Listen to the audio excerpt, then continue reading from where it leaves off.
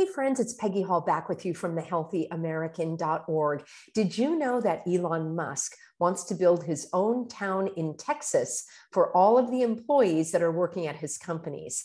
Now, in the old days, the company owners built housing for their employees, and sometimes they're called plantations. So I would like to know if you have heard about this, and what do you think he is going to name his town?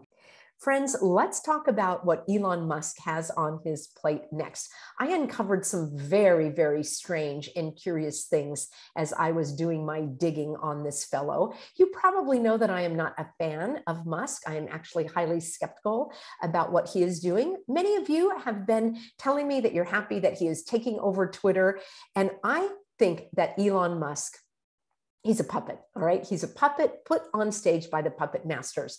The outfits he wears, the comments that he makes. I have done several videos about him in the past, and I didn't like the comments he made about getting jabbed. I certainly didn't like the costume that he wore, that he has as his profile picture. I think he's doing that as a way, like a condescending maneuver. He's rubbing your nose in it. He's like being ironic on purpose. But let's take a look now at this town that he wants to create in Texas. And I have to say, the names that you came up with the town that they should be called, you guys were so funny, especially Swiss Chalet. I think Eric came up with a couple in my video yesterday. You think his town should be called Leamington, right? For the lemmings, or Slaveburg. How about that? I also like Stupidburg. And how about Sheepsville? None of those are the names that he is calling his town. I will show you. This actually is a social media posting from a couple of years ago. And I'm going to share my screen again. And we're going to hop right, well, if my computer will comply. We're going to have to tell you something, friends. While I was compiling my notes for this video in a Word document, that's what I normally do. I compile all of my notes, the links and so forth that I can share with you so I can keep my ideas in order. And I normally do this in a Word document that I then label and then I can refer to. And then I use that as the basis of my Substack. Please subscribe to my Substack. It's peggyhall.substack.com. You get a deep dive on many of the topics that I share in my videos. I usually send out 1 or 2 of these very lengthy, detailed articles with my analysis on what's going on. And so I use my Word documents as a basis for that. 3 times today, as I was preparing my notes, and I went to click to add another, link or point that I wanted to cover. At the first time it happened, the document disappeared. I clicked on it and it went poof, gone. And I thought, that's so weird. What did I click on? Did I click delete?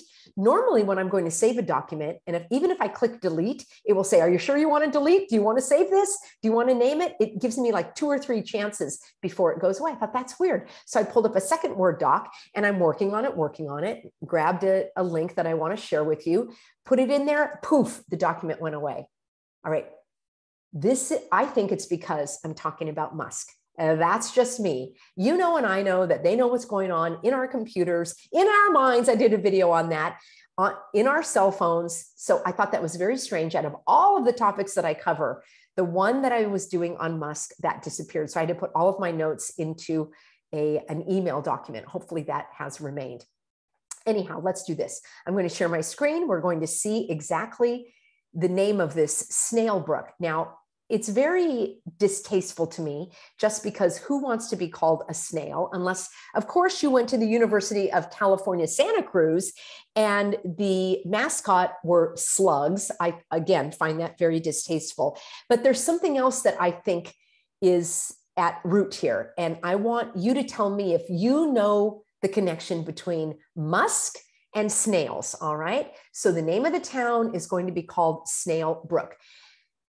All right, what do you think about the connection between Musk and snails? I did a little research to figure out why in the world was he calling this Snailbrook.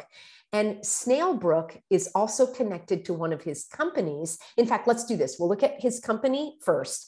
The distressing and disturbing things that I found out about the Boring Company. Yes, a play on words. Of course, it's very boring, but also because they tunnel under the ground. So again, it's that sort of snide, condescending, rub your nose in it. I just find it like very, like they're he's ridiculing people. That's the way that I take it. So let me do this. I'm going to pull up the Boring Company first, and then we'll finish off by looking at this very strange connection between Musk and snails and why I believe this was all done on purpose. And it wasn't just done to be funny or ironic. Okay, here we go. Sharing the screen, going over to boringcompany.com. This is it. And it says the Boring Company creates safe, fast to dig, and low cost transportation utility and freight tunnels. The mission to solve traffic, enable rapid point-to-point transportation, and transform cities. Yes, they love to transform everything, don't they? Here we go. This is what it looks like. Now, this might be a little difficult to read, but this description also troubled me a lot. Okay, first of all, I don't like the look of this tunnel. It looks like there were a lot of accidents that happened, like it's damaged. Again, it is a blight to my senses. This actually exists, or maybe it's CGI and they tell us it exists. Hey, unless I see something with my own two eyeballs, I don't believe it. So this whole thing could be CGI, or it could actually exist. This right here, I don't like looking at it. It is claustrophobic. It's also creating a pyramid shape, which you know is another one of their symbols that they like to do. And I certainly don't like how they created this as though it looks like it's already been destroyed, and it does not appeal to my senses at all. Here's another thing that doesn't appeal to me. Why tunnels? This is on the Elon Musk Boring website. To solve the problem of soul-destroying traffic. All right, I'm going to break that down in just a moment. Roads must go 3D. Excuse me? Aren't we already 3D? I mean, the whole thing is bizarre, which means either flying cars or tunnels are needed. All right, right away, that is a false dichotomy, only presenting two choices. There are many other choices than flying cars or tunnels to deal with traffic. So that is a false dichotomy. What did like the whole way this was written is gaslighting. Unlike flying cars, tunnels are weatherproof. Well, how do you know? Maybe flying cars can be weatherproof. They are out of sight and they won't fall on your head. Well, they might fall on your head. So let me come off this for a second because it's so bizarre to me. I don't care for the phrase soul-destroying traffic. He is putting a value on something that we all experience. I don't mind traffic. Perhaps I like to sit in traffic. Perhaps many of you like to sit in traffic because you can listen to podcasts on your cell phone. Maybe you like to sit in traffic because then you have an excuse for being late to work. Maybe you like to sit in traffic because you have a companion with you and you have more time with that you can use to talk to the person. Maybe you don't mind traffic because there are fewer accidents. My mom always said that she loved traffic because the cars moved more slowly and she didn't have to worry about people cutting in and out of her at a fast rate of speed. So no, I don't care for somebody telling me what my values are about traffic. And it's certainly not soul destroying. Maybe Elon Musk and his nefarious dealings are soul destroying. Maybe the cocktails are soul destroying. Maybe all of the other transformations that are going on are soul destroying. But no, don't you be telling me, Musk, that my values are the same as yours when it comes to traffic. You might say, it's inconvenient, it takes time, what have you. So I don't care for putting forth that narrative right off the bat. And then the false dichotomy of there are only two solutions to traffic, flying cars and tunnels. No, any 8th grader that has taken a class in logic will tell you that is a false dichotomy where you are presenting only two extreme choices, and neither of which are reasonable in my view here. They might be down the road, but there are many other options that could be available, such as building more roads that we can drive on and reducing the number of HOV lanes because that actually discriminates against those of us that only have one person in a car. There are so many other things that we could discover and experiment and learn and explore other than those two options. All right, I digress. Let's talk about his city. So the Boring Company is outside of Texas. Let me bring you a map here. And I think I had that. Okay, shoot, I don't know where that one went. I'm telling you, I'm having some weird things with my computer today. So I will bring that up for you in just a moment. Okay, let me bring this up for you here. So Elon Musk has two companies in Texas. One is his SpaceX, which is far down near Mexico, near south of Corpus Christi. I guess it's southwest. And this is Bastrop. It's the county of Bastrop, which is outside of Austin. And you know, and I know that Austin is completely woke, not awake, but woke. So anyhow, this is the county of Bastrop. And this is where Musk has reportedly purchased 35,000 acres using other buyers as well that he has negotiated with in order to get this land. And I'm saying alleged because I don't have the exact proof, but these are what the news stories are reporting. And you know, I like to go to the direct source, but I could not find anything from Musk himself. So what I want to do is to read to you a little bit of a story that I found on a website called statesman.com, and they are reporting. So this is not the original source because I couldn't find that, but there is a story that was published in the Wall Street Journal. So I'm just going to bring you some of the facts that have been reported here. So the Boring Company, actually, Elon Musk is looking to build out his own town in Bastrop County. And that county has about 200,000 people. The city has about 10,000 people, the city of Bastrop, which is the county seat as well. So Musk moved to Texas in 2020. And he has also moved the Boring Company and the SpaceX part of that, because part of it is in Florida as well. And he wants to build out a Texas utopia. That's his word. Those are his words, along the Colorado River in Bastrop County called, is it Snailville? Snailbrook. Bizarre. The town will be built on land near two of his companies there. One is the Boring Company, which was founded in California, and it moved its headquarters to Pflugerville in recent years. I want to show you something else about this company. I know I'm not sharing my screen, but I wanted to share something else with you about this company, the Boring Company, and some very troubling, disturbing, bizarre, just like, can I say maniacal, diabolical things that are coming out of that company? Very, very weird. All right, I will keep reading from the article here. SpaceX, his aerospace company, has been building a $43 million facility with more than 500,000 square feet on a neighboring parcel. So he wants to build this city, and he also moved his private foundation to Austin.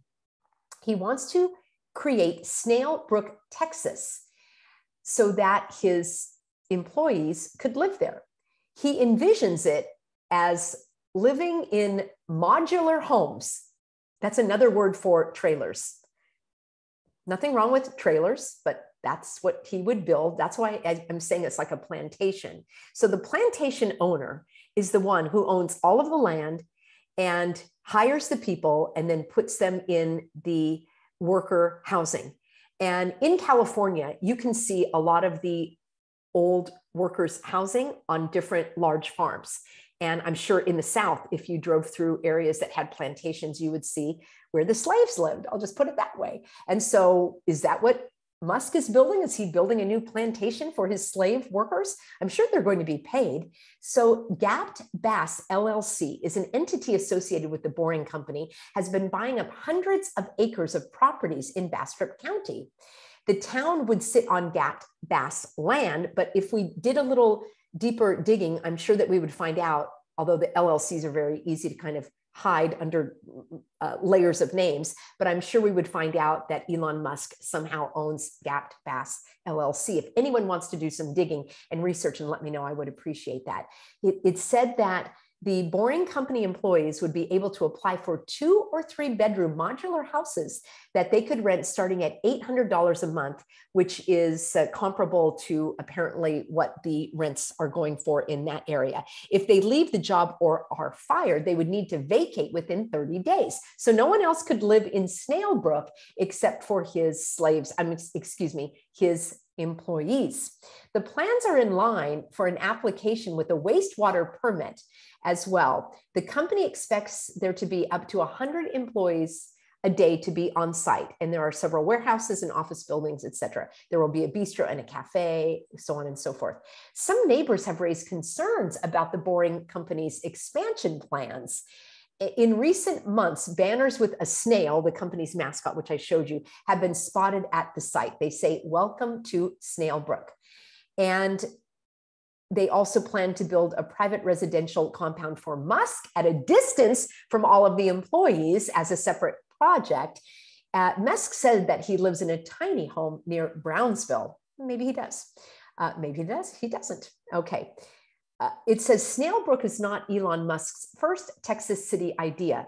In 2021, he tweeted that he wanted to create the city of Starbase, Texas, because of the SpaceX operations. And the other thing, let's do this. I'm going to share my screen, and we are going to go back to the Boring Company. And then I'm going to make the weird connection between Musk and the snails, if you haven't already done it. Here we go. We're at the Boring Company, so I wanted to see what the projects were. So what I did, let me just, so I looked under projects, clicked here, and then I looked at this one. I looked at these, here we have them in Las Vegas. And I don't go to Vegas because I don't like to swim in the sea of evil, but perhaps this actually does exist. I don't know, I haven't seen it with my own eyes. Here's what I looked at was the Hawthorne Tunnel. This was of interest to me because it's in California.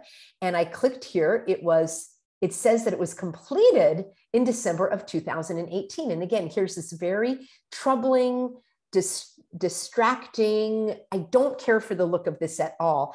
And I'm just using this as one example. I will leave the link for you below so you can look further. So here we've got the self-driving car. And I've got to pause for a second because I don't even like looking at this. Look, it's one lane. All right, one lane. Claustrophobic. It can take you wherever it wants you to go. You probably are not even driving the car. And what if there was an accident? I have to get off this because looking at it is claustrophobic. What if there's an accident? What if the car breaks down? What about people behind you? I also don't care for the fact that you're not a part of the environment. You don't get to see what's going on. You're just like a lab rat, and I feel sorry for those rats that are in a tunnel being directed where to go. How do you know that you can even get out where you want to get out? It's controlling your movement. It's controlling your mind. It's very oppressive, and I don't care for it at all. So that was just one of the projects. Let me show you a couple of more, even, dare I say, more disturbing projects. I don't know if these are jokes. If they are, they're in very bad taste. Here we go. Sharing my screen again. So under we'll go back to the home page here. All right, another project is called Proofrock. Now, I'm not actually even familiar I think this is all CGI. What say you? I don't know, maybe it's real. It looks like it's computer generated. So it's designed to construct mega infrastructure projects in a matter of weeks instead of years. All right. What was more weird to me is that he's calling it Proofrock. Now, maybe it has to do with rocks and moving earth or something, but I thought, what in the world does Proofrock really mean? It had a familiar ring to me. So what I did, whoops, let me share my screen again. What I did is I did a little digging and I researched on Google, Giggle, as my friend calls it, because I want to see what the world is seeing. And here it is.